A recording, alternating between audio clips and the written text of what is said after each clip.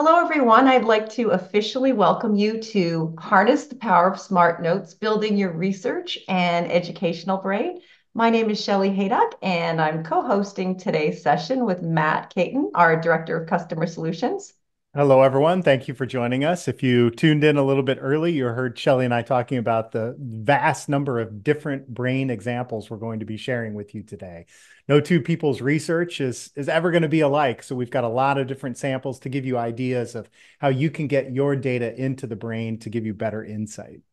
That's right. And one of the interesting things about organizing the brain for research and education is the magic and power of seeing all your knowledge come together with the visual connections. So, we're going to be talking a lot about smart notes, but one of the great things about the brain is that ability to take your note and make that connection. And whether your note is a topic or a thought or a long list of items, and bring the knowledge together in a way that really reflects your thinking and facilitates sort of that discovery and excitement of the information. A lot of research teams talk about when they start a brain together, how exciting it becomes to look at their ideas rather than just trading messages and having like a folder of documents. There's a lot of different modalities in the brain to really express your creativity, connect ideas, and really learn from the content, and also to make learning fun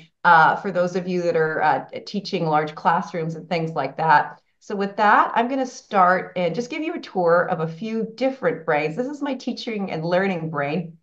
But before we go there, I'm actually going to also show you my writer's brain. So you can actually have sort of the one brain for many different topics, or you can have multiple brains. So in this particular brain, I've got my elements of story. I've got an area on my writer's projects where I can go in and look at story development. And one of the advantages of the brain is that one piece of information effectively connects to multiple other areas. So if I want to link my online product brochure to maybe something else in my brain related to a project called uh, the Blue Rose story that I'm working on, because there's some shared content, I can make that connection. And now this particular document is going to live under multiple categories. And that takes me back up to fiction, which is part of my writing projects in my brain. So when I click on any thought, what it does is it brings that thought to the center of the screen, and it displays all related thoughts around that. So I can continue to see any relevant connections. And in the content area, I also have different notes that I can take, or I can see links to different web pages as well. So I can visually navigate across content sources and sort of maintain that seamless view of all my information. So you can have a variety of different brains. This is a writer's brain. I'm actually going to go ahead and go to a legal brain. This particular brain is all about criminal justice and state law. So clicking on this thought, again, we can go into federal courts and start navigating different areas of the US Supreme Court. I can actually go ahead and link to relevant information here. So here we have a link to the web page. And if I've got certain precedents that are related to a case that I'm working on, I can go ahead and make a connection to maybe a defense project that I'm working on. So in building this knowledge base, you not only get to sort of capture what you know, but you get to leverage what you know for future projects. So here I might be looking at different areas or researching forensic psychology. And all that can be organized nicely in the brain. So whether it's an idea, a note, or a document, it all comes together. Another example is we do a lot of work in science. And so in this particular area, there is a brain on the role of genetics in longevity. So you can kind of see this particular brain was created 100% by AI, and I can actually change the view. So if I want to go to mind map view and see a little bit more of this, I can go ahead and look at mitochondrial function and DNA for lifespans. I can come in here and blow out the genetics area of this. And what it really enables me to do is give me a nice overview of the content. So in this case, I'm looking at the structure of my knowledge in a way that really helps me gain a broader understanding or overall gestalt of that information. And that does two things. It helps foster and deepen my understanding of things, but it also gives me a little bit of relief in kind of giving me the big picture. This can also be done on a corporate level for HR policies, companies growing by merger and acquisition, as well as viewing your competitive landscape. So this view of content can really become a very powerful source for gaining insight and gaining knowledge. And then before I get into my teaching and learning brain, I also want to show you more of a corporate brain where your research brain doesn't have to be a specific brain. It can be embedded in, your overall company brain. So for instance, this particular brain is a life fitness company, and they've got their active projects going on. They had a women's lifestyle campaign. But one of the nice things about one piece of information is you've got these cross categories coming in. So this particular article is related to some research they're doing on Generation Z in their market research area in marketing. So whether you're embedding a research section in a brain that is being shared with your company, or you're diving into deep research on genetics, building a brain and sharing that information really enables a powerful level of insight that just isn't possible looking at these types of information relationships and deep research topics through a file folder list, or even just like a hierarchy on a web page. So now what I'm going to do is I'm actually going to go into my teaching and learning brain, and I'm going to change the view again. I've got my distant thoughts showing, so you can kind of get a sense of the breadth of this brain, but I actually prefer sort of my standard mode here. So I'm going to go into topics and click on learning about. And from here, I might want to go into my science area, and I can create any new thought on anything I want. So if I want to talk about or think about my new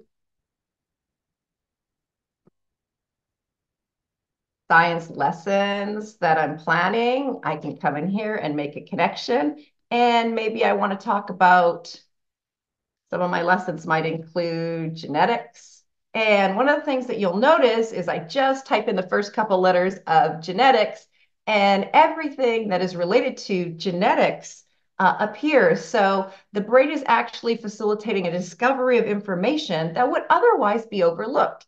So in this case, there was an interesting article on genetics from Medline Plus Research. So I'm going to go ahead and make a connection rather than recreating the wheel on that. And, I can continue to add if I want to also do some research on diabetes. Again, I could just type in the first couple letters, and there's a couple different interesting things. I'm really interested in meal planning. That's also going to be part of my lessons. I'm going to make a connection there and go ahead and add that into my brain. And you can also create new thoughts by clicking the return as well. So if you make a mistake and want to change things, that's pretty easy to do as well. So I've just hit the control button to get rid of a couple of these thoughts. And now I'm actually going to go ahead and forget those just to clean things up. And I can move things around. If this biology lesson on health belongs in my new science lesson, I can go ahead and move that. And I can grow this brain and even add icons to my knowledge or thought types. So I'm going to come in here and set an icon.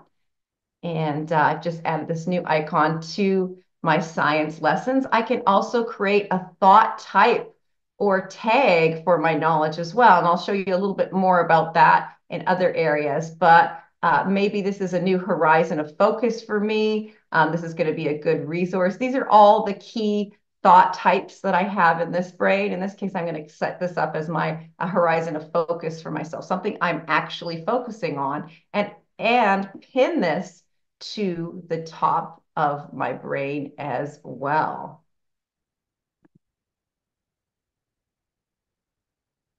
So now what I want to do is actually show you, I've shown you how to create thoughts manually. What I want to do is create a new thought here. And my new thought is going to be called longevity. I'm very interested in longevity research.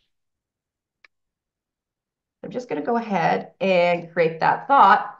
And now from there, rather than building my knowledge from scratch, I'm actually going to use the brain's AI to generate an automatic taxonomy for me so I can really start creating a nice broad category of knowledge on everything to do with longevity research. I want some ideas. So in this case, I'm just going to go ahead and create a category on longevity. So there's a couple things. If I want to do list, I can get more specific listings of things on longevity. In this case, I just want to do a broad base of categories. Maybe I want to cover people that are big in the longevity space. Let's just put leading thinkers in longevity space today. And like with any AI, you kind of do need to play with this. In this case, I'm going to create child thoughts downward. So I just get a nice base structure.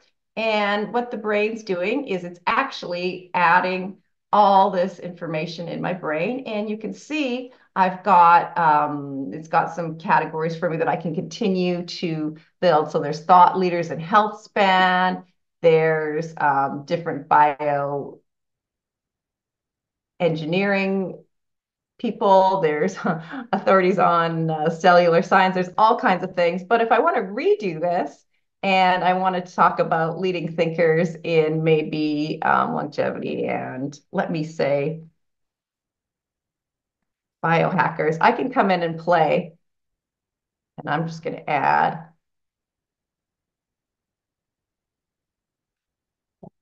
influence people.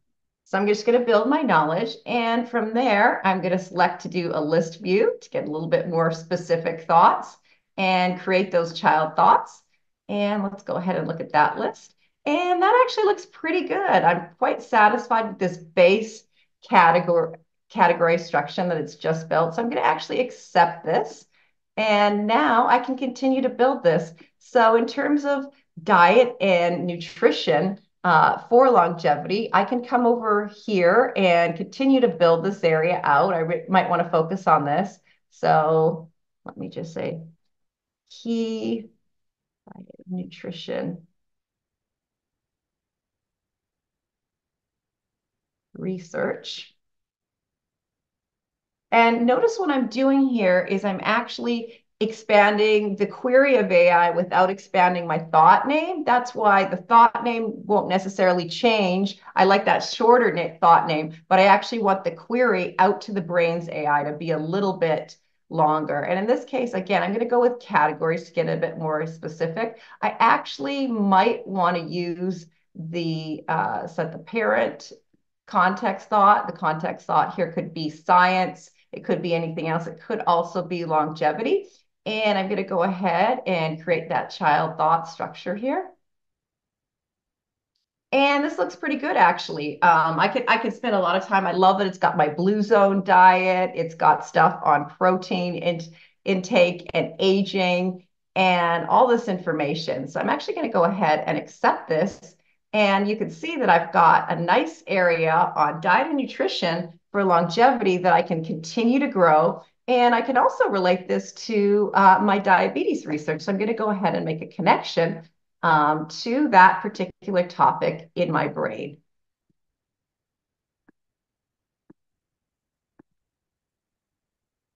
And there we go.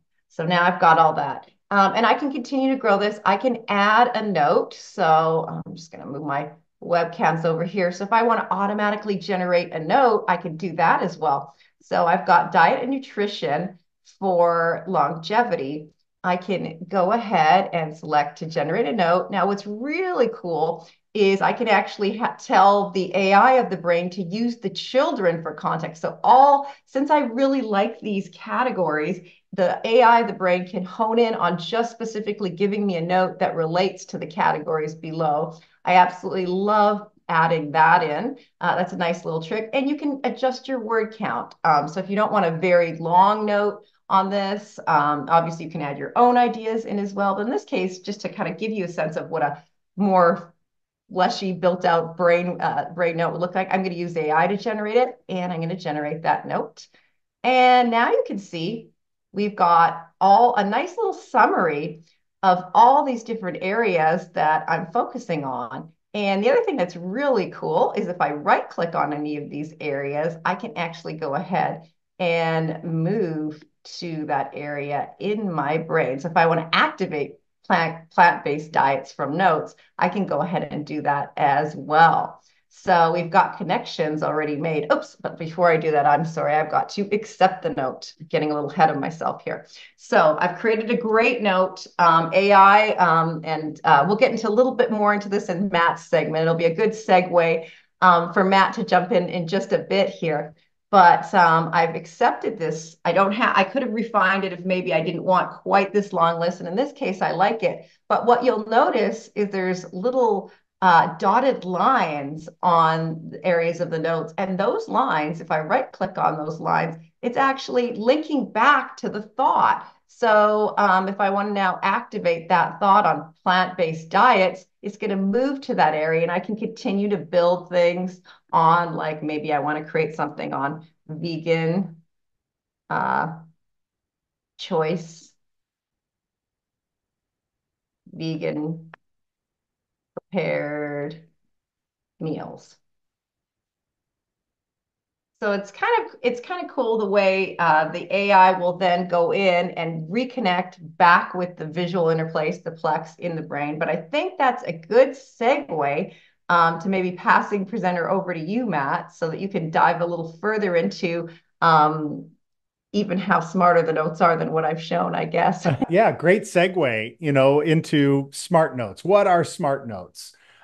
We can all take a note. We could grab a piece of paper and jot something down. We can, open up a Word document or notepad and start taking a note. We actually have a brain on the topic of note taking that dives, and this is one of those brains that's going to be publicly available to anyone that's interested. That dives into sort of five, tried and true proven methodologies, starting out with simplicity of the sentence method. What is the sentence method? Well, you have a subject, and you can see I can click down through my structure. There's a video on taking notes using this sentence method. So if you're just heading back to college or going to school and you want to really step up your game this year and find a better way to take notes, this is a great brain for you to go through and find what works best for your thought process. The sentence method, you simply write down the subject and you write down 10 facts about that information. And you continue to do that for every subject under a particular topic. And there's an example for each of these five methods. So this one is the subject of the Concorde. So 10 facts about the Concorde.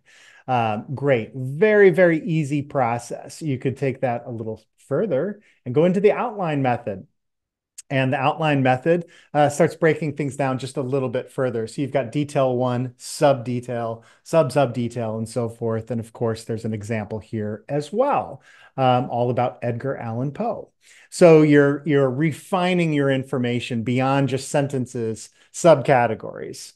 And that takes us to Cornell Notes. Cornell Notes, Cornell University developed this system. There's a whole website all about Cornell Notes. It's tried and true. There's videos here available for you, screenshots of existing Cornell Notes, and my own examples. And a Cornell Note starts going into tables. So you've got a cue, and then you've got notes on those different cues, and you summarize. So collectively, what do you think about that information? So your notes start guiding you down in a collective way, guide you down to a final decision. So example number one, should we de-extinct the Tasmanian tiger?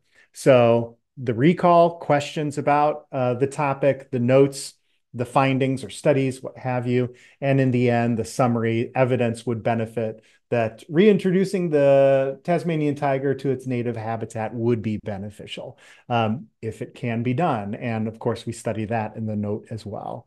And it goes all the way down to, let's just finalize this with the mind mapping method. What does a mind map look like? We're in one right now. We're clicking through a mind map. And the beautiful thing is what Shelley has already shown us is, if you have a particular topic you're studying, you've got subtopics or what we call child thoughts down below. Sometimes those findings, that information, a document, a note, what have you, it's related to other topics elsewhere in the mind map, or in this case, in your brain. So you can see those cross references. So again, this is a really, really great brain for just the topic of taking notes. And getting you, like improving your skill set with the process of note taking. But again, smart notes. What is a smart note? A note that actually helps you to discover information that maybe you already know. Sometimes your notes can be fill up entire notebooks or just pages and pages of documents. I'm jumping over to another brain now. This is my Shakespeare brain. I'm a bit of a Shakespeare nut. This brain contains the complete works of Shakespeare, but not just that. I also have just my own insights. If I go into literature, for example, and I go into Shakespearean comedies, I really love A Midsummer Night's Dream. Midsummer Night's Dream, when was it written? It's when he was working for the Lord Chamberlain. It falls under one of my favorites. I've got all my favorites mapped out, whether it's a favorite character, a favorite play, a favorite location, the Globe Theater, the Rose, or what have you, or even movies based on these plays, and additional information down below. Okay, great. Another area of this brain, however, is where I keep track of Shakespearean resources. So information about the Elizabethan era, his own personal timeline of his life. Shakespeare in the News, he was just a genius at insulting people. So I've got insult generators. There's many of them out there online. And I have my own dictionary. When I am reading a play and I get to a word that I don't quite understand, and I'll just select a random letter here. I get to a word that I don't understand. I make a note of it. Take the time to make a note of it in case it appears again, and I can refer back to that information, and I don't have to relearn what I already know. So I'm just going to pick a word that really doesn't make a lot of sense right here. Jessus. I have no idea what jessus is, but I took a note on it earlier. Jessus is a foot strap which attached to the legs of a hawk to the fist. Okay, so it's the strings on a hawk's feet that you hold on to so it doesn't fly away. And as I can see down below, these are my unlinked mentions. So anytime I have a note that mentions jessus, I'm going to be able to get from that note over to this thought and vice versa. So I can see that Shakespeare used jessus in Othello, though that her jessus were my dear heartstrings. Suddenly I understand what that means. If I hadn't looked up jessus, that would make no sense to me whatsoever. But I'm understanding that he wishes that a lady thought of or held on to his heart the way one holds on to a hawk to not let it go. So it's just a meaning of affection. So that's just fantastic. And I can go straight over to Othello to read through and find that reference or move on to the next one. And as you can see, as Shelley shared with us, anytime you type a word that is the name of another thought in your brain, I can right click, I can create a permanent link, or I can just activate it. What does bombast mean? And I can go to bombast, and it's actually cotton padding. I didn't know this, but it's going to clarify all this information. And as you can see, he used that word quite a few times in many of his different plays. So you learn it once and you retain that information. I'm going to go back to Jay's and just pick one more example. Jaded, for example. We all know what jaded means. It's when you're jaded, you're just sort of overworked, you're worn out, you're tired, and Shakespeare used jaded 3 different times. If I happen to add this, the brain will automatically create that backlink. And then I have the choice to, or excuse me, not a backlink. It will automatically create the unlinked mention, and then I have a choice to turn it into a backlink. So I'm just going to jump over to A Midsummer Night's Dream. I've got my technical studies, character studies down below. There's sort of a lover's triangle. It's more of a square. Hermia loves Lysander. Lysander loves Helena, and Helena loves Demetrius. This is really great. This is a feature in the brain as well. You can actually label your links between thoughts. We're not going to spend a lot of time talking about that today, but it really, really does add a lot of clarity. You know why two thoughts are connected. It's not just a subcategory, you know the relationship. So that's helping with smart notes as well, smart relationships, and classifications of your information. But if I happen to type in, I think I was in the process of saying, Lysander is happy, go lucky personality that is not jaded by work or hard labor. Notice the blue words that are being underlined. Anytime a thought, or excuse me, a word, some text is underlined in blue, that is an unlinked mention. That means I have information about that thought elsewhere in my brain. And when you're using AI and it's auto-generating, you saw Shelley generate a long, long note. All of those references can be found automatically in the brain. And so you can link to existing information. The brain is going to help you to better classify all of the data that you're collecting. And of course, I can right click on jaded. If I want to create a permanent link, so a backlink, I can do that. In this case, I'm just going to activate. We'll go to jaded and we'll see that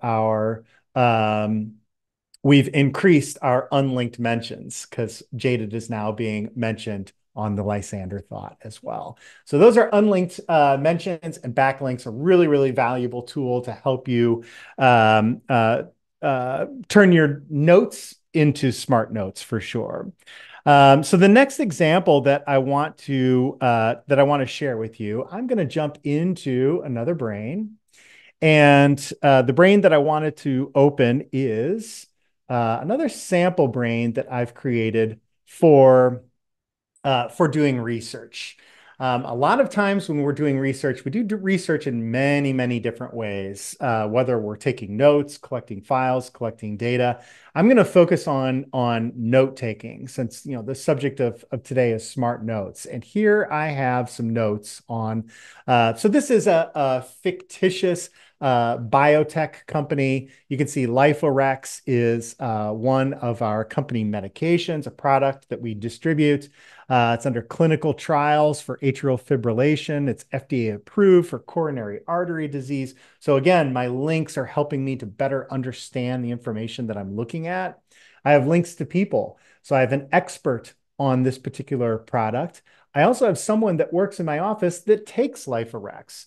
So two people, their relationship with this product is completely different. One is simply educated on the product because of the label information.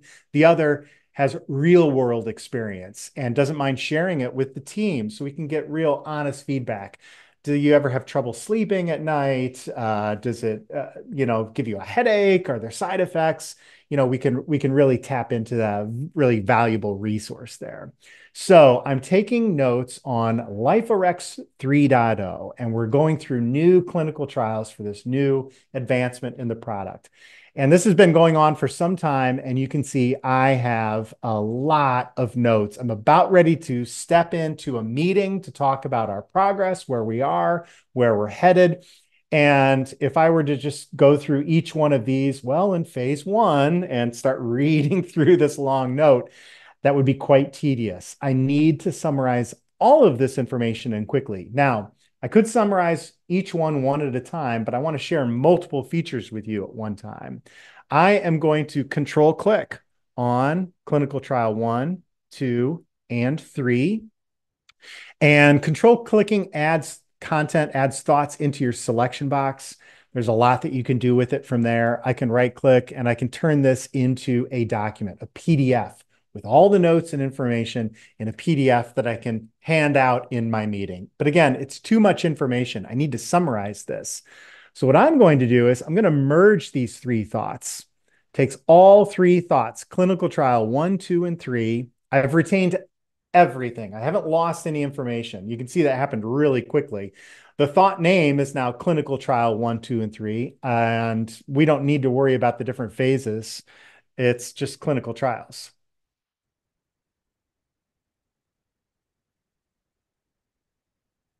Okay, so these are my clinical trials for LifeRx. There is phase 4 that hasn't happened yet. We'll get to that in a moment. All my notes are there. It merged my notes in the order that I selected those thoughts. Phase 1, phase 2, and phase 3.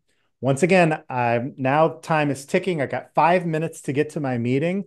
I am going to take this note and I'm going to click on AI and ask it to simply summarize this content, 1, 2, and 3, going from 10 pages of data to, it looks like it put about each individual item on about half a page. So I've got about a page and a half to print out here. I can accept these changes, redo, or discard this data. It's fantastic. This is all I need. So I'm going to accept that and take that with me into the meeting. In fact, I'll just create another break there. So I know that this is my summary. That's where I'm starting with my meeting. And it just summarized everything so nicely. There is a lot that you can do with notes and the Brain's AI integration. I can reorganize notes that have been jumbled over time. I can rewrite them in a specific pattern or style.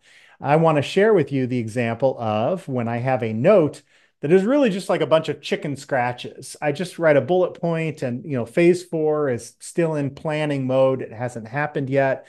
And I'm just kind of visualizing how it's going to work, how it's all going to come together. If I find something, health economics, that's what we're going to focus on in today's meeting.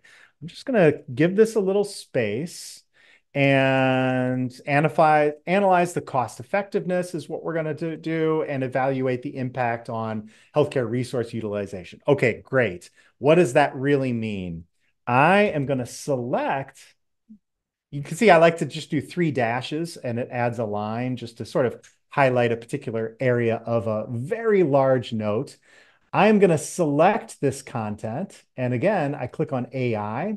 And in this case, I want AI to expand. It's going to take the existing data and expand it. Now I've got some really great content for the meeting I'm about to walk into. So I've just shared with you 2 sort of opposite effects, both with benefits that are needed at the time. Number 1, I needed to take a 20-page document and turn it into a 3-page document. Summarized, done. In this case, I took 2 sentences and turned it into a really in-depth review of this content. So health economics, I've got a lot to talk about. It really opened up this subject and gave me some data that I can use moving forward. And of course, I can accept this. I can redo it. This is what I really like. Sometimes when I'm modifying some data, I can view what was changed. It sort of took out this one sentence and turned it into a paragraph, and it took off health economics and really broke down all of that for you. So the green is the new content, and red is what was deleted. 2 sentences gone, a whole page of data created, and that's exactly what I wanted. So I'll accept that change as well. So, and again, a lot that you can do there with the with that AI in existing notes of the brain. And Shelley actually showed you creating a note from scratch. I had that on my notes here. I keep my notes in another brain on another monitor. So I'm going to jump ahead to another topic, and this topic came up. And John, if you're on the call, I was speaking to a customer, a fellow named John this week that was going to attend the meeting and said, "Hey, my data, my research needs to be structured. It always needs to follow the same process. I can't just go to a new project I'm working on and start typing up some ideas. It needs to follow phase 1, phase 2, phase 3, phase 4. Are there any type of templates that you can create?" And yes, you can create your own templates. There's no one template fits all for all types of research in the world. So you can create a template and use that for structured data again and again over time. So I have another brain that I've created, and this is simply called my template brain. And I've got a sort of a collection of different styles of templates. I'm going to go down into my investment template. So let's say I'm investing. What am I investing in? Well, I'm investing in the stock market, but it changes. And I do a lot of research when I invest in something in the stock market. I want to know about the company. What's their ticker so I can look them up? What's their 1 year history? What's their track record over 2 years? Or maybe I even want to change this. So I'm always looking at the 5 year overview of a company versus the 1 year or what have you. And I keep track of what my risk. I've got notes about what my risks are on my peer review. I ask certain people. I know other people that are investors. I trust their opinion, or I find their opinion to be, insightful. Or in some cases, maybe, at NerdWallet, I usually go the opposite way. If they're saying, okay, invest in cryptocurrency, I'm going to go, not today, NerdWallet. So I want to know all of these different places and keep their notes. And I want to do this every single time for every single investment I make so that I create a structured review of my data that's consistent over time. Okay, so I am going to control click on company X and control click on the gate to select all of its child thoughts. Also, if this was multiple generations down, you could go up to edit and select related thoughts and say, all right, select all child thoughts for 11 generations. If you really have a giant web of information that you're regenerating. In this case, I'm just simply one level deep. This is all I need. I'm going to right click and I'm going to copy these 7 thoughts. Now I am going to take us into my investment brain, the brain it's again is a sample brain, my digital brain. And here's my portfolio. So these are companies that I am currently invested in, and I can review their track record and keep notes and how much I have and when I'm thinking about selling and so forth. I've got notes on how to create a stable stock portfolio as well as one that's very diversified. So I keep a lot of notes there. And here's where we're focused today. Whoops, on research. So these are companies that I am not invested in, but they're on my radar. I'm keeping an eye out for them. And so I've got a few new companies that I'm interested in. One is Citigroup. I've heard murmurs that it's a really great time to invest in Citigroup. Okay, I've got that information on my clipboard, remember. I'm going to paste those 7 thoughts. Now, I've done this in this brain before, so it wants to know if I want to replace those 7 thoughts, copy them, or skip them. And I can even expand this. Very, very helpful. And this allows you to take sections of brains and copy them into other brains. That's exactly what we're doing here. So yes, I do want to create a new copy of all these. So it creates company X with all my information down below. But I'm not investing in company X. I'm investing in Citigroup. So I'm going to change the name of company X to Citigroup, whatever it is, Inc. or LLC. I'll say Inc. and hit enter. Now, the child thoughts down below were utilized with the comma trick. The comma trick is great for adding clarity to very commonly named thoughts. I don't want dozens of thoughts in my brain called risk. I want to know that it's Kraft Heinz risk, Spotify risk, Top Build risk, in this case, Citigroup risk. So yes, I do want to change those. And let's control Z. There we go. I'll do that one more time. I think I lost my opportunity to rename, so I just rolled back real quickly. Company Z is Citigroup. I'll just name it that. Do I want to rename the child thoughts down below? Yes, I do. Rename. So now I have Citigroup risk, Citigroup peer review, Citigroup market position, and so forth. And I can do it again and again with more companies. I'll paste those 7 thoughts. And I've got another group. I can right click and paste again. I've got 2 more companies that I know of. There they are. This one is not called Company X. It's Tapestry. And yes, rename its child thoughts. And there's my other one. So the comma trick is just a really, really great subtle feature within the brain, but again, allows you to add clarity. It's actually, the technical term is context sensitive naming. We'll rename this to a company called Toast that I'm taking a look at, sort of a restaurant company. There we go. So I've got all of my, again, every investment that I'm researching is going to follow the same process, the same pattern. And that's going to be really, really helpful for me to over time to keep all of that information, aligned and tight in regards to its formation. It's always going to follow the same process, and I'm never going to miss a step in a rigorous process that I follow with my research.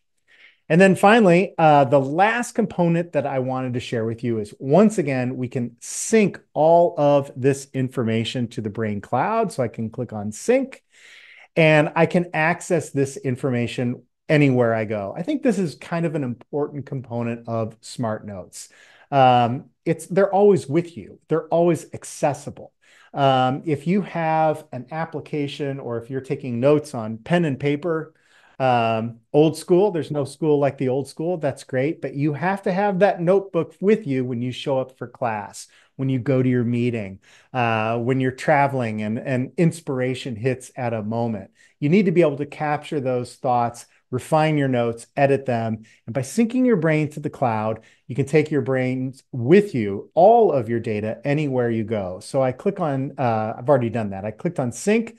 All of this information is available online. Let's take a look at it online. Maybe I'm logging in from my kid's Chromebook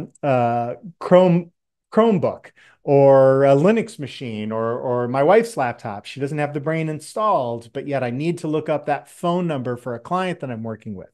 I'm going to open this in the web client. So we go out to app.thebrain.com and log in with your credentials. It's absolutely safe and secure. You're the only one that has your password for your Brain account. Therefore, you're the only one with access to that data, unless you choose to share that data. And that sort of is the bridge to the next topic that I want to talk about really quickly. But here you can see I'm actually in my web browser. I'm right there on the research thought. If I'm starting my research on Toast, I don't have my laptop with me. I can get online, and I'm not sure what the ticker is for Toast. TOA, we'll just make it up. Where's the company is located, their background website. I can just start taking all of my notes, adding all of this information. And next time I, get back to my laptop, what am I going to do? Let's go ahead and close this. So I added just that ticker information, TOA for Toast, but the brain will sync in the background every 3 to 5 minutes. I'll just do a manual sync. Any changes that happen on another device, my iPhone, my iPad, or when I was on the cloud, and there you can see it. That TOA that I added through the web client has now been downloaded and is accessible from my desktop brain as well. So it's accessible everywhere I go. Now, I mentioned if you want to share that information, there's so many different ways to share a brain, and we actually have entire webinars all about collaboration. But very, very quickly, I'll share with you that, Shelley was in a brain earlier, and I believe it was Life Fitness Company. There it is. So this is a brain that Shelley actually had open earlier, you might recall. I have access to this brain as well. We actually collaborate in this brain. We're both editors. That is done with a Team Brain license. There are many different license types for the brain, whether you're on a standalone machine, you're syncing to the cloud and accessing from multiple devices, all the way up to collaboration. You're sharing and have multiple editors in the same brain. So both Shelley and I can modify this brain. If we ever want to see who made a change and when, each individual thought has its own history. So I can see when Shelley changed some content on the notes, when I did. If I scroll back, I can even find additional users that have logged in and modified this data, what they changed, when these changes go all the way back to 2018, as you can see. Or I can just click on the little icon and here, let's sync. I think Shelly may have, it probably already synced in the background. There you can see Shelly added that product design research. So I've been out of the office for a while. What changes have happened recently? Oh, Shelly today modified product design research. So I can go to that thought and look up the content that she's added. If I want to look at changes over, the past week, the past month, the past 365 days, who made changes and when, it's all going to be accessible through TeamBrain. And to share this, again, it's an upgrade in your license type to TeamBrain. And then once you have TeamBrain set up on any of your existing brains, you can start collaborating. So I can go into my brain access and sharing, and I can see who has access to this brain, what their access level is. I can give some people read-only access to the brain. If they need the data, but I don't want them editing it, read-only mode. I can also give this brain public access and therefore anyone with the URL. This is a sample brain, so we're happy to share this brain. It's a fictitious company with data that we've put in. But anyone can go to that URL then, since I have made it publicly accessible, and see this brain online. And that means they don't even need to have the brain installed. My clients, my customers want to know what the progress is on the research that I'm doing for them or the project. I can share this brain with them as a read-only user. They don't even need to know the brain existed. I just send them that URL and they'll be able to click through and navigate through a brain that I've put together. So as I've said, many different ways to collaborate and share a brain database. And Shelly, I think that wraps up all of the different features that I wanted to share. We've got about 10 minutes before the end of the hour. So now's a great time for questions. If anyone did have a specific question, now's the time to enter that into the Zoom question and answer panel. We do have a question on search, how you search across multiple brains and index all your files. Great, yes. The search in the Brain 14 has been vastly improved. It's fantastic. Cross-brain searching. So when I do one search, I'm not only searching for data in this brain, I'm searching through data in any brain that I have access to. So I'm in the wrong brain right now for LifeRx, but LifeRx 3.0 is on my mind. I was recently working on that project. And if I do a search in this brain for life, yes, I've got life fitness, women's summer lifestyle campaign.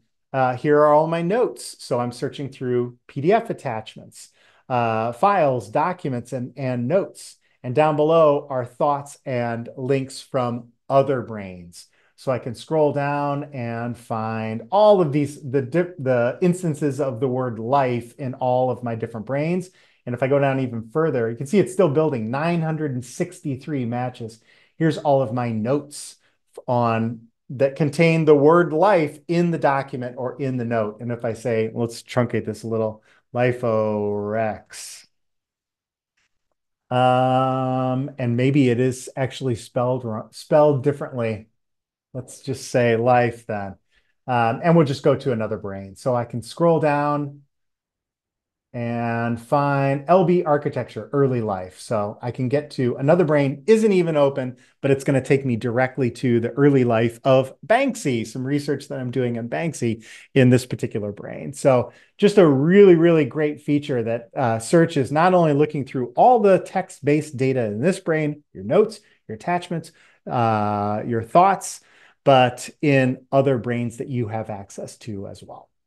All right, great. And Connie had a question about how to label thoughts. So maybe we could cover labeling thoughts, thought types, tags, and link types, because there's a number of different labels to make the information more granular and add that semantic meaning. She specifically asked about the thought labels, but kind of in that genre of tagging information as well. Sure. If you alt click on a thought or click on the current active thought, you're going to open up the thought properties display. And you may have seen Shelly and I do this a couple of times today. This is where you can modify the thoughts, sort of the look and feel. You can color code it. You want it to stand out. You can apply an icon. Icon is a nice little visual cue of, for whatever symbolizes that particular topic, you can utilize that or change the color code. It's really great because it also makes a thought stand out from time to time. Thought types can be made of certain colors. So anytime a thought has this sort of light pink text, I know that that is a medical condition. It picks up the thought label. So let's talk about thought labels. Thoughts themselves can have their own unique label. If I just want to be reminded every time, oh, that's why I couldn't find LiferX. There's no E. I was spelling it wrong. Um, but if anytime I wanted to come down to LiferX and just simply be reminded that this is, my top priority, I can add that label. So when you hover over a thought, you see the label. Labels are indexed, so therefore they're searchable as well. If I do a search for what's my top priority, I'm going to find the LiferX thought. So individual labels on thoughts, but labels are also very helpful for many different reasons. You can use labels for acronyms or synonyms. Or if I just want a list of customers that I know are interested in this product once it becomes available, I can say, all right, customer A, customer B, customer C. So I'm just reminded these are the people that are waiting. That's very helpful as well. But also labels can be added to thought types. And LiferX is a medication. And that is medication is actually what I have just on the individual label. But that is it's a medication that can be used for a medical condition. And those are some of my different thought types that I have in this brain: medical conditions, medications, and so forth. So those are classifications of thoughts. Thought types are like a general category that a thought might fall into. Is it a medication? Is it a competitor medication? So I can see ACE and Zoran are competitor medications. But then also sometimes they have tags. This is a high priority. This medication just came out. It's with one of our competitors. It's very successful. We need to look into this to see if we can sort of answer the call for our clients or what have you. So you can add these different attributes using a thought tag. And the great thing about thought tags is you can have multiple thought tags on a thought. So this is a real sort of high level overview of all the different ways to label and classify your thoughts. You don't have to use them all. You can use the ones that work best for you. I like thought labels. I like thought types, thought tags, whatever works best. Thought tags are great, though, like I said, I can have multiple thought tags. So ACE is a high priority that we research it. Shelley has a lot of work to do on this particular thought. She's also working on labels for other products.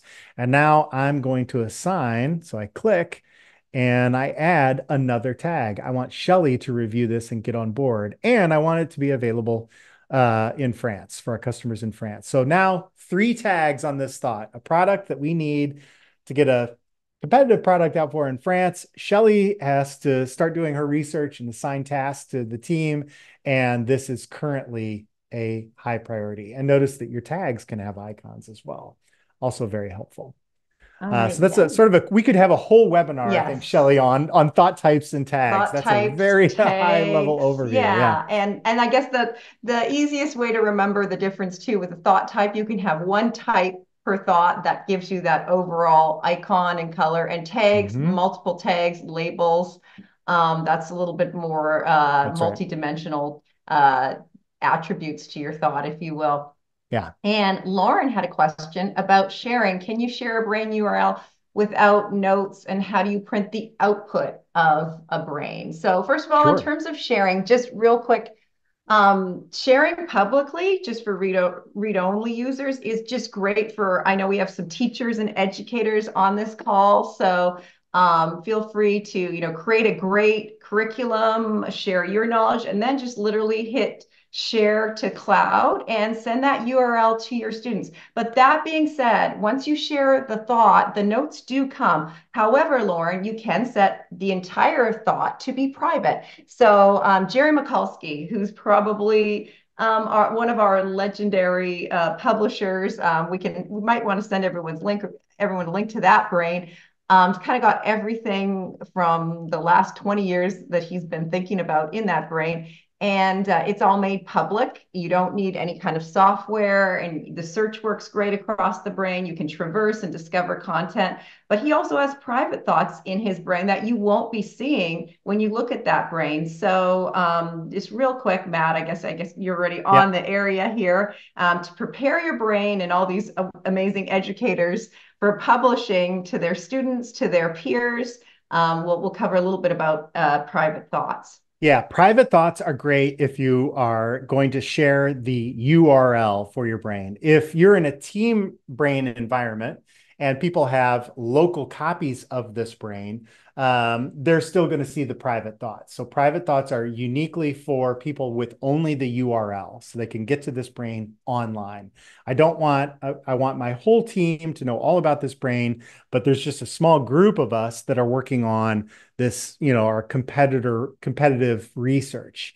So I don't want them to be troubled with this thought, maybe, or all of its children. I'll control click and select it only has two child thoughts, but I can right click and I can make these private as well. So there it is, select privacy, make private. So I've made these three thoughts private. I resync to the cloud. So right now, my local brain knows those are three private thoughts. The cloud brain version that's on the cloud doesn't know it yet. Now it does. And so now when I click on online, brain access and sharing, and I make this publicly accessible and send this URL, they're going to be able to see, again, everything in this brain with the exception of these private thoughts. It won't show up in the search. The content of the notes won't show up in the search. These thoughts are private. Only myself, Brigitte, Harlan, and Shelley will be able to see those private thoughts, but not anyone visiting from the cloud. So that's the private thought feature. All right, great. And then actually, Connie was actually referring to your FDA approved label link types. And actually, Pedro also has a question. How do I label the edges between the thoughts? I think by that, we're talking about the link types. You have some Yep. amazing link types. So a moment, if you will, on Yes. link types. Yes. And maybe So, even customizing the thickness and thinness of link, because there's oh, a lot of sure. customization with the links as well that we haven't got to. Sure, sure. So here you can see, this example that I'm using today is all about is a sample biomed brain. I am not personally in the biomed industry, but we saw a brain once. I saw a brain once of a customer that did use the brain specifically for this, and so I've basically recreated it, but changed all the names to be fictitious names. But it was absolutely amazing to see their use, and that's where I got the idea of this, of the link type. So here's medications that I'm researching. I'm interested in all of these different medications right now. And here is a medication, here is a medical condition, excuse me, atrial fibrillation. It's FDA approved, ACE, one of our competitors. Non-FDA approved, diloxin, currently going through clinical trials, Liforex. So there's three subcategories, but they all have completely don't just assume that because it's a subcategory that these all cure or help with atrial fibrillation. No, one is under clinical trials. One is went through clinical trials and was not approved. Not FDA approved, but one is FDA approved. So if I'm on the phone with a client, a distributor, whatever, if they're calling from the US, I can say, oh, you need to look at ACE. It's FDA approved. They're calling from Canada. I don't need to worry about FDA approval. You should probably check out Dialoxia or what have you. So, those link labels can provide additional context, additional clarity. How do you set those up? You can manually set them up. So if I double click on a link, I can manually add a label. Why does thought A connect to thought Z? Here's the reason. And I add the label. Or I can set up link types, types that are going to be used over and over and over again. So I can click on the little pencil down below. I can set up a new type if I've got a new product, and I'll just say X, Y, Z. Z, where's Z? There it is. XYZ is actually the new type, and I can use that thought type. This is a sample brain, so I don't mind changing around this content. I can use that type over and over again.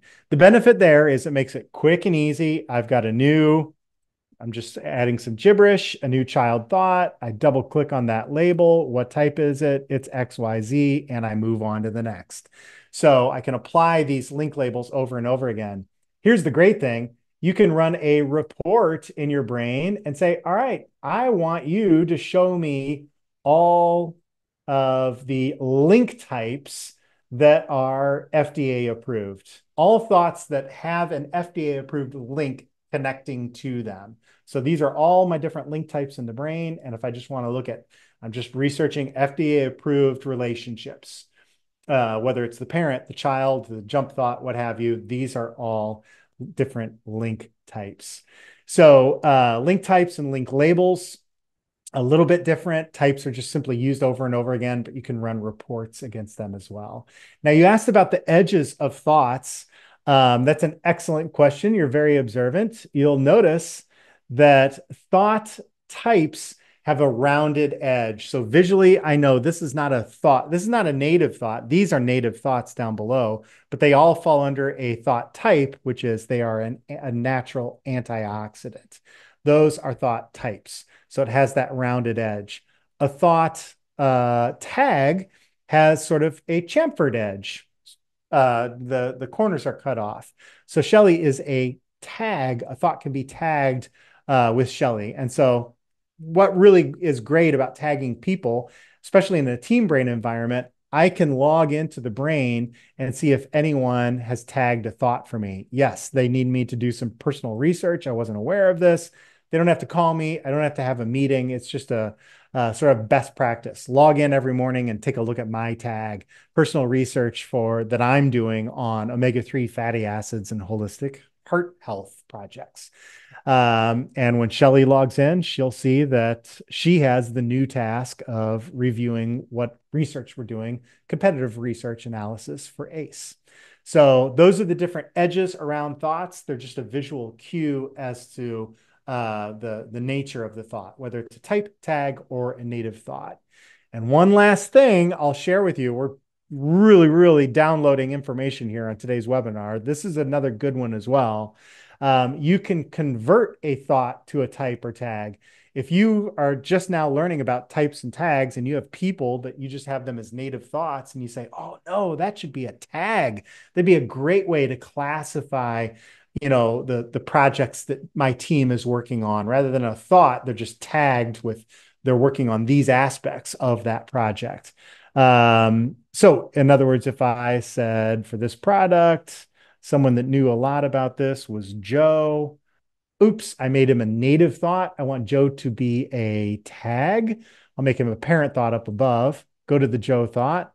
And oops, I right click and I can convert to a type or tag. I'll make it a tag and say, okay, has those chamfered edges now, and it shows down below, Joe. And then I want to connect Joe to, you can see I've got all my people grouped together and there's Joe kind of floating out there. Nope, I will connect Joe to people. There we go. And now Joe has been nested inside the group of people. And that's also great for reports. By nesting these, I can say, all right, show me all thoughts that are tagged with, people. It's going to show me thoughts that are tagged with Bill, Brigitte, Matt, Shelley, and so forth. Show me all thoughts that are tagged with Joe, and there'll only be this one thought. So those are the edges, thoughts, types, and tags, and the ability to convert thoughts to types, tags, or back to a native thought. All right, great. And just getting back to publishing, we had a couple users, one writing in about, is it possible to publish your brain behind a blog or a paywall? The answer is yes. Yeah. In fact, Mark Trexler, one of our big thinkers on previous webinars, has his brain, he has a portion free, he has another portion behind a paywall where you actually have to be a member of his climate research group to see that brain. And then along those lines, Lauren was asking about if there's copyrighted material or attachment, is there some way to share some of that stuff without being shared? So this is where we're getting into a little bit of access levels, which David had a question on too, that we're going to get back to. But just in terms of what we've done, copyright materials, for instance, we actually, one of our clients, Joint Council of Cardiothoracic Surgery, you've probably seen our, if you go to our Team Brain page, there's a video of actually Dr. Craig Baker talking about this brain. That one was also done behind their company intranet. So if you have links to different copyrighted materials, what you might want to think about doing is getting a Team Brain for your students or your faculty. And that way, if that brain is on your server behind your firewall, it will automatically start to detect what types of articles and information sources your users can have. And then along those lines, if we want to just go back to Team Brain and review just the levels of access, Matt, we had David, and I'll read his question directly. Can you discuss levels of access that can or cannot be assigned to individuals to entire brains? So, for instance, when Matt was in his brain on, I think it was the JT apparel brain, Brigitte might have been a reader, somebody's an editor, you can have multiple administrators. So the nice thing about when you create a Team Brain, whether it's on our cloud or behind your firewall with our server software, is you can assign different levels of access and control. So you might want a smaller group, maybe a handful of your professors or researchers. Maybe you've got 10 of those people who are actually creating the content. And in terms of your students, they're functioning in a read-only mode as well, and they're readers. So in terms of the global settings for people, you can have a reader, administrator, or an editor. And editors can actually contribute to the brain, but they can't change the fundamental structures or permissions or add other people. And there's a lot of possibilities for divergent groups and divergent roles within one Team Brain. And here I wanted to share the question about embedding a brain behind a paywall. So if I'm on the web client right now. So I'm on app.thebrain.com, logged into my account. I've got a brain called children's books. If I wanted to put, my children's books that are all in a brain behind a paywall, I click on brain access and sharing. And we have this wonderful, it's iframe code. If you have some knowledge of HTML, iframe is a way to take this content and embed it into a brain and on your own URL. So a person isn't going to app.thebrain.com, such as when you go to Jerry's Brain that Shelley mentioned earlier. You go to jerrysbrain.com and you'll see Jerry's Brain. It's a brain embedded in his website. The URL is jerrysbrain.com. So you can play around with that, make it a certain size. If you know a bit of HTML, you can really fiddle with it to make it fit in the right window or location or what have you. So that's how you get to that embedding. Of course, you do have to have your brain synced, and it needs to be publicly accessible, because if you embed a brain that is not shared or not synced, number one, there's no brain to go to on the cloud. It needs to be synced. It needs to be publicly accessible so that a person doesn't just see the login screen when it pops up in that window. It just opens up, once they get to that page and they can navigate through the brain. And then regarding the access levels, if I click on options and go back into, on online brain access and sharing, this is where you can see who's a reader, who's a writer, who's an administrator.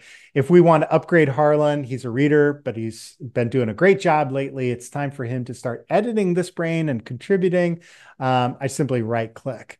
In order to be a writer or an administrator, they need to have a Team Brain license. I need to have a Team Brain license. I also need to be an administrator of this brain. So only Shelley and I can say who has access to this brain and then what their access level is. So you right click, and these will be grayed out if this person only has a pro license or or even a pro combo license or a monthly subscription. They don't have Team Brain, so they can't be an editor of this particular brain. And also, when you give access to a brain, you're giving access to that entire brain. If you need to give them access to a segment, a smaller portion of a brain, that's when you need to decide whether you should have one brain with everything in it or smaller topic specific brains. So if I want to give someone access to this brain, but only to the competitive analysis area, I need to actually go to, and this question came up at the very beginning of today's call. How can we extract portions of a brain into smaller topic specific brains? So here, really quickly, control click, I add human longevity into my selection box. Now I click on edit and select related thoughts. And I'm going to select, I'll go 8 generations, just child word, I guess. We'll see what that adds. I now have 146 thoughts added. There's 8 generations down. There's a lot of data in this brain. This is all I want to, give to assign to a project for Shelley or something of that nature. I'm going to right click and I'm going to copy 146 thoughts and I'm going to click on File, Create Brain, and I'll just call it New Brain. I could call it human longevity or what have you. Creates a new brain, randomly selects one of my different themes or wallpapers. I can clearly modify that very easily, dark blue, light blue. But I still have all those thoughts on my clipboard. I'm going to paste them. And it pastes everything. It pastes the thought icons, the notes that you have with that thought, those thoughts, the tags, the thought types, and so forth. It's all in this particular brain. So I can see this is a new brain. I've got a new thought type. I've got some new thought tags that have already been created. So all of that content on human longevity is here. I've segmented from my large primary brain, a smaller section of a brain that I can then share with the appropriate person. And I'm not concerned about accidentally sharing some information they shouldn't have. I kept that over in the primary brain, the earlier brain. Changing data in one brain does not go back and change it in the other. You've got 2 separate brains now. It's like taking a paragraph out of a Word document and pasting it into a new Word document. The 2 are not linked. So I've got 2 separate brains. So moving forward, everything and regarding human longevity research, I'm going to be doing in this particular brain, collaborating with the appropriate people. All right, and I think we are well into overtime, so I think we've covered a lot of ground. For those of you who have missed anything, there will be a recording automatically emailed to you. And I'm sorry if we didn't get to everyone's questions or some of the questions as far as importing research papers and things like that were a little more nuanced, but we do offer free support to every user. So feel free to chat into our website or write to support, and we'll be happy to dive in a little deeper on your individual needs. And we also have the Brain 101 every second Friday at 10 a.m. Pacific. Do we have one this Friday, We Matt? certainly do this Oh, Friday. okay. I Yeah. wasn't sure right before the Labor Day weekend. Well, so if your schedule is looking looking clear, join Matt's class. We have a lot more time to demo individual questions. You can sign up for that. It's at 10 a.m. Pacific this Friday, Yeah. and it's just a great resource, even if you hop in the last 15 minutes of the class to get a specific question demoed. And I think with that, we've covered a lot of grounds. The one comment I did want to add is just how some of the brains that Matt showed us with the link types and the different color coding, how quickly that does really collapse the time to knowledge and execution. So when I was seeing all those drugs, I don't have to read a long paper or even a long note about whether it's approved or not approved because I look at it immediately and see that in the link. So that is so valuable, to use as a scripting tool if you're on a podcast or doing customer service, or you just have a lot of information in your day. So really consider these ways of fine tuning and visualizing your information, not just with the links, but with the different colors and labels to really help you assimilate these complex and deep research topics. And I think with that, we're going to close today's session. Matt, do you have any other final words of wisdom for the attendees that are still sticking it out, Well, even thanks though to we're everyone. 13 minutes Yeah. 16 minutes over the hour. And thank you. Thanks for all the great questions and Yeah. participation, everyone. Yeah. Thanks everyone for joining today. Again, Brain 101 this Friday. If anything today was a little bit over your head, join us for 101.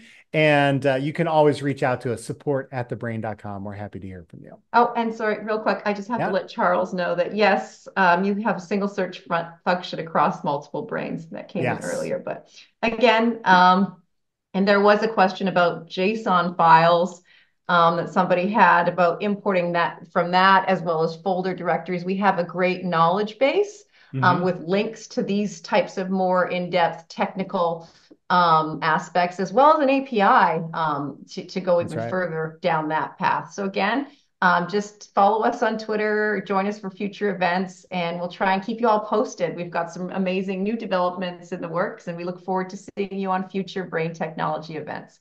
Thanks, everyone, and have a great day and hopefully a great year with your smart notes. Thanks, everyone. Bye.